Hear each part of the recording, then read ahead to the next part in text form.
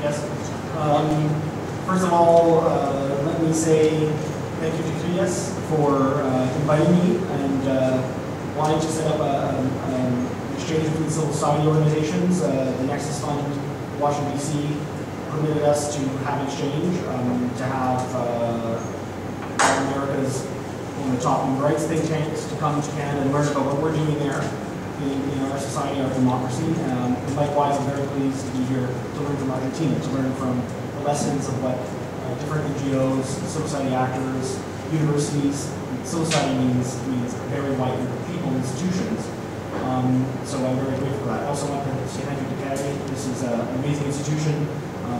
I'm involved with the Canadian International Council, a think tank similar in Canada, and it's always a pleasure to be part of the think tank world, because think tanks are part of civil society, and they play an important role of providing a forum to discuss these ideas with practitioners, experts, academics. Basically, I didn't prepare a speech because I find speeches, when you prepare them, can be quite boring. It's sometimes better to speak from the heart and speak from one's instincts and personal experience.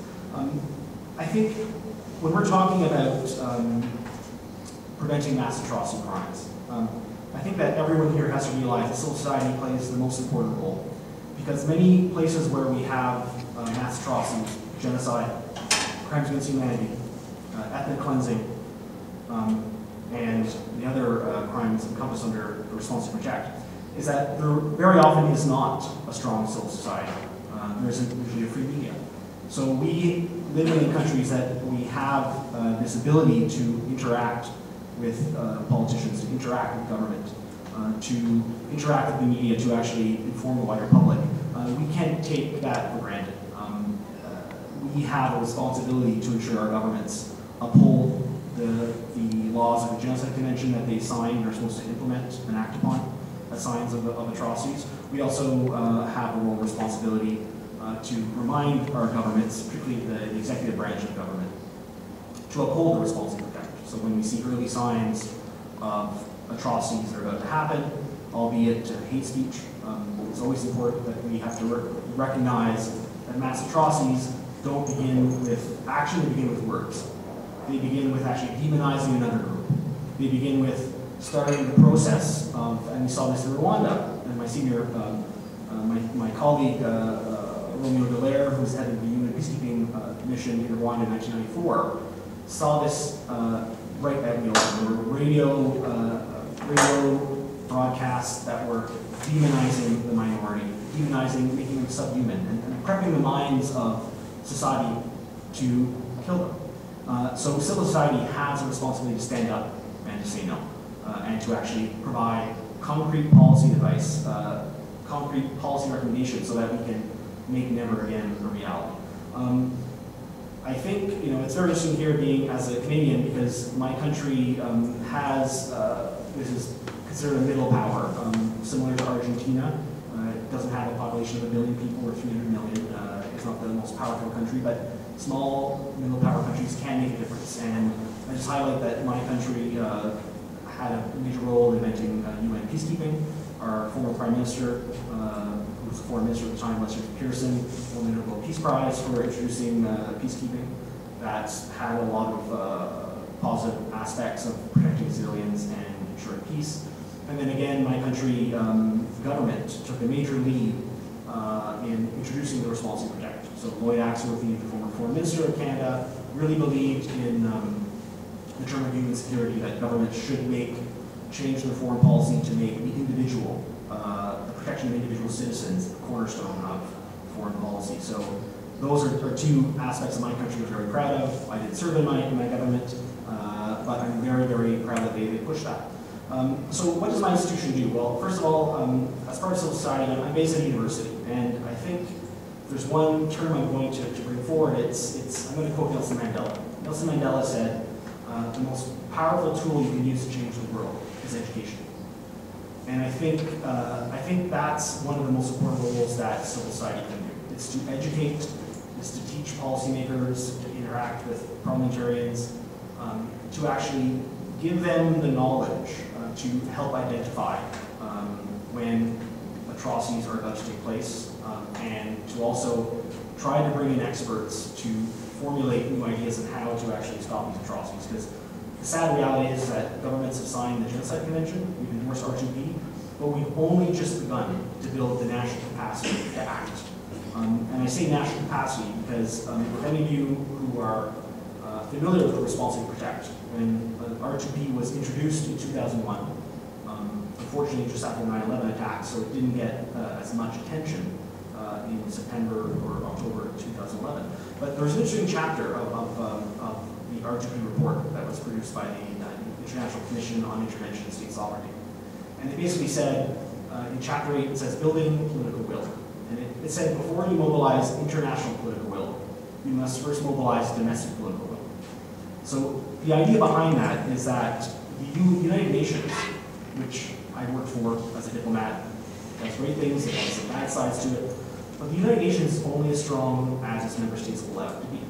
But it's basically to say is that, individual governments have a responsibility to support the United Nations, to do a lot of this work, but we haven't. And my colleague Romeo Dallaire complained that when he was left to watch a genocide unfold in Rwanda that claimed the lives of 10,000 people a day for 3 months, claimed almost 1 million lives.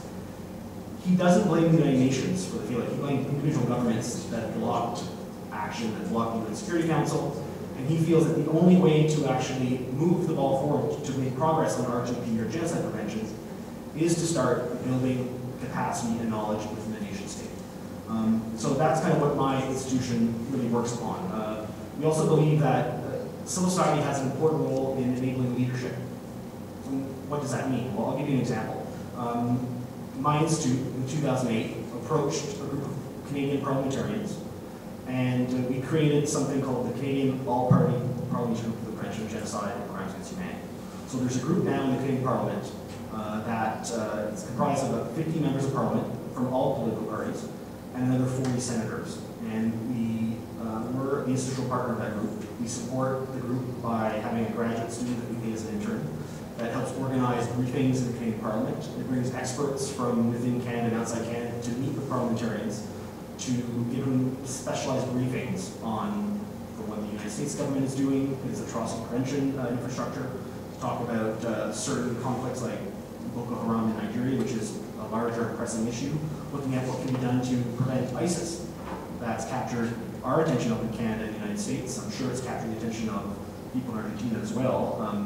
They've been very adamant using social media to advertise their atrocities rather than to hide them. That's been seen in the past. So we work with parliamentarians to really try to actually build that knowledge, build across party lines, to start to actually showcase what can be done. So that's one example. On the education front, as I told you, quote from Mandela, we also realize that there are so many people working in the NGO, civil society world, in government, but they don't really understand the early warning signs of genocide and atrocities. So we decided 2 years ago to create the world's first professional training program for the prevention of mass atrocities. It's now an annual exercise. It's taken place the last 2 years in Montreal. We're going to probably organize it this year in Ottawa, but we've had great success bringing over 40 professionals from across the world. We've had people from the US government, from the FBI, we've had people from the Turkish government, different diplomats from also African countries. We have people from major NGOs like Doctors Without Borders. We've created a forum for people to come share experiences and build a network of people who care. And this is called, among some people, a community of commitment to enforce R2P. So those are other aspects that civil society in Canada is really working on. And I think that those examples can also be used in Argentina's case or in South America to provide training. I know my colleague here is doing an amazing role with the Auschwitz Institute to actually do similar training around the world. Ours is one that anyone from any professionals can sign up for. So if there's anyone here that wants to come to Canada, not in the winter, but in the summer, I'd love to have you come and join us. It'd be great. Another aspect that my personal interest is starting to see how, I've talked to you about hate speech, dangerous speech, where people use radio, newspapers, cartoons to incite hatred, to instill a sense of your identity is under threat by another minority in your society. But what we've seen in the last couple of years, we've started to see a major transfer of online hate. to say is that while it happened in radio and TV in the past, it's now taking place online. So Twitter, Facebook, YouTube, ISIS have shown us that they're masters at this.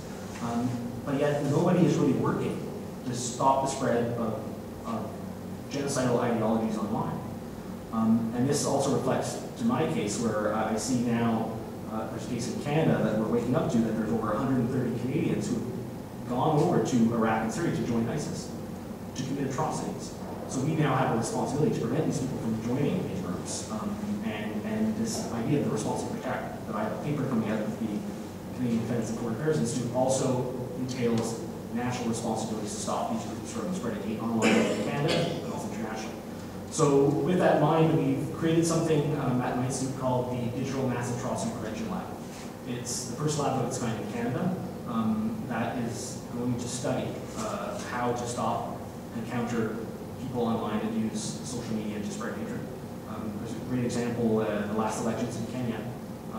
After the violence that took place in Kenya after the elections in 2007, there were a lot of fears that people would use Facebook to promote hatred. So the Kenyan government set up a task force within the Kenyan government to actually take content down from Facebook to stop the spread of these hateful messages, particularly from people that were well placed to influence the wider public. So these are some of the aspects that we want to look at. We also want to look at, and are starting to look at, something called the power of witness. The power of witness was first developed by Sarah Sewell at Harvard University. She's now the Undersecretary of State for Human Rights and Democracy. And basically what the power of witness basically argues that if you can capture images in real time of people committing atrocities, you can sometimes have the impact of changing a government's behavior or stop them and put it out in the public sphere, stop governments from doing what they're doing to the people. Or at the very least, it can be used for eventual prosecution. To take these cases, if you can't stop it, you can actually eventually prosecute. And so these are some of the new ways that we're looking at how you can use drones or satellite imagery to capture power witness, to capture images. We've had up in Montreal, we've had an amazing group in Washington called the Enough Project, and they work with George Clooney, the actor, believe it or not, to set up something called the Satellite Sentinel Project, where they basically 20 years ago, only 4 or 5 countries had satellites that could spy in and actually capture images of the size of a grapefruit in any country. Now you have NGOs, civil society, they're able to hire commercial satellites from a firm in Colorado called, it's not going to mind now, but there is a company that you can hire, and they put the satellite over the South Sudanese border to capture images of Sudanese military troops crossing the border. Go down and they can actually analyze tire tracks to tell if it's coming from a military vehicle and whether it's in stock or belonging to the Sudanese government. We've had other groups. There's an amazing group in Ottawa that we partner with. I think you might have met with them when you were in Ottawa, called the SecDev group. And they actually are able, through the software they developed, to go through thousands and thousands of Facebook pages. So it sounds a little bit kind of CIA-like. But to capture, go through hundreds of thousands of social media pages to find evidence of atrocities taking place in Syria. And within 20-30 minutes, they're able to geolocate where it's taking place. And they're able to analyze if the weapons that these people have are from the military or not. So it's a way to actually capture a better picture of what's happening on the ground and use this information to actually push our political leaders to actually take action, or actually share it with the United Nations and other actors to actually do something. So I think these are all very, very positive experiences. And I think if you look at since the Responsibility to Protect was introduced in 2001, then it was endorsed by all countries at the United Nations in 2005, including Canada and Argentina. You can see that there's actually a serious growth of NGOs, of civil society groups working on the prevention of mass atrocities. Everyone says that during the Rwandan genocide, there's a famous case of an American senator from Colorado who said she had no calls from anyone saying you must take action to save people, but she had about 100 phone calls from environmental groups and animal protection groups saying you must take action to save endangered gorillas. And to say that back then in 1994, there were almost no human rights civil society groups that were very permanent that had the structure to actually urge action. And now in 2014, we have the International Coalition for Article Responsible Protect, a New York-based network that my institute's part of, yours is part of, I believe, the Gosh's Institute is, and there's now over 120 NGOs, and this is growing by 10 or 20 a year of groups focusing on this. So I think it's very positive. I think it's great to see that the community commitment is starting to grow, starting to build permanent roots and develop relationships across society. And I basically am probably not at my 15 minutes, but I'd like to save some time to take questions after the discussion. So I'm going to maybe say thank you for listening and pass on to the next person.